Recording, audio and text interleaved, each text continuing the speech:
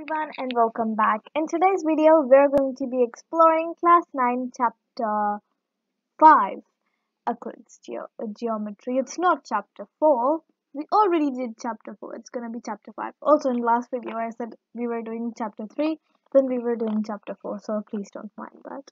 But let's begin.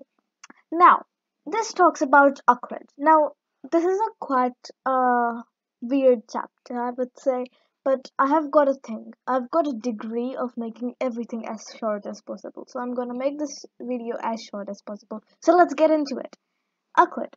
Euclid is a teacher of mathematics at Alexandria, Egypt. Meaning he's just a teacher in Egypt, right? Alright.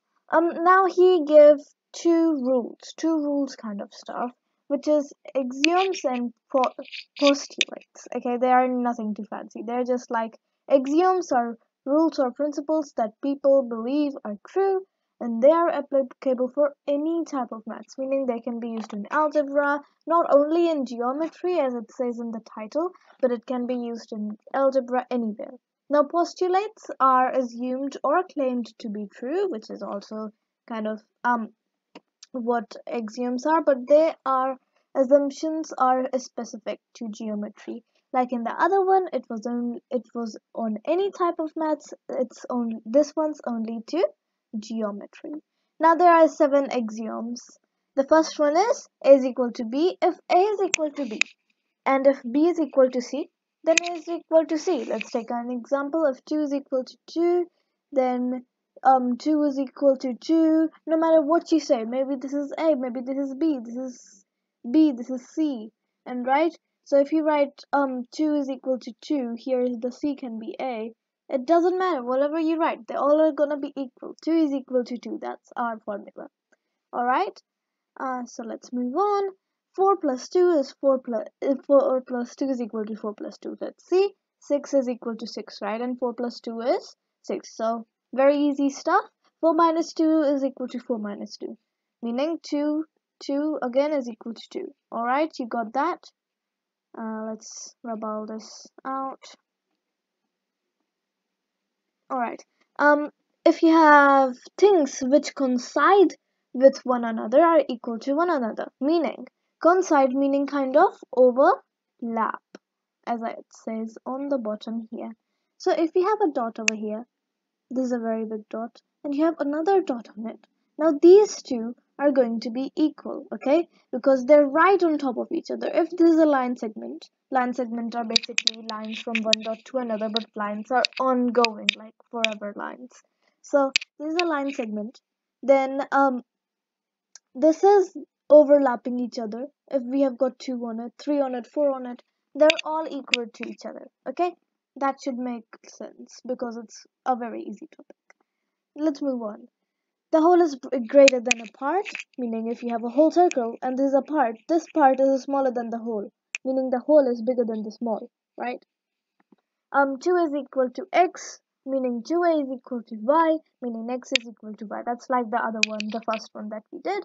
A by 2 is equal to x, a by 2 is equal to y, meaning x is equal to y. Very easy. It's self-explanatory. I can't really make it easier. Now, 5 postulates. A straight line can be drawn from any 2 points. If we take this point and this point, we can always connect them in a line. In a line segment. Alright, let's move on.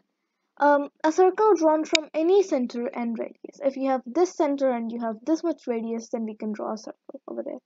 If I do, just a second. If I do this and that and draw a line, then we can draw any circle from any side. Alright? Got that? All right angles are equal to each other. In no matter in what direction they are. Meaning if you have this right angle and if you have this right angle, they are equal. If you have this right angle and if you have this right angle, they all are equal. Alright, very easy very self-explanatory, but you know, things to learn. Now this is the important one. If a straight line falling on 2 straight lines makes the interior angles on the same side of it taken together less than 2 right angles, then there's two straight lines if produced indefinitely meet on that side on which the sum of the angles is less than two right angles. Okay, this might sound complicated, but let me make it easy. If you have these two lines, let's have these two lines, and you draw a line like that. If these two angles are less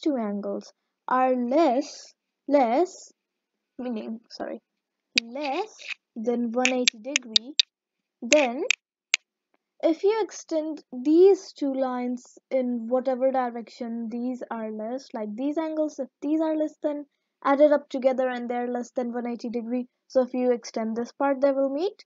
If these are less than 180 degree, then if you extend these two they will meet. Alright, let me just go over it one more time. Here is straight falling on two straight lines. Yes, we've got that. Makes the interior angles on same side of it taken as less than two right angles. Two right angle is 180 degree. Why? Because right angles are 90 plus 90 is equal to 180. Then two straight lines have produced indefinitely, meaning if you extend them, meet on that side on which the sum of angles is less than 180 degrees, or two right angles. Hope you got that. Hope you learned something new, and I'll see you in the next video. Also, all these pictures are by class 9 maths and science. Do watch her videos. They are really good. She kind of helps me out sometimes as well, so please do watch that video. They are really, really good. But I'm quicker. She is more explanatory, but I won't really compare us, Comparing is not nice. But anyways, thanks for watching. I hope you enjoyed this video. I'll see you very soon. Take care and bye bye.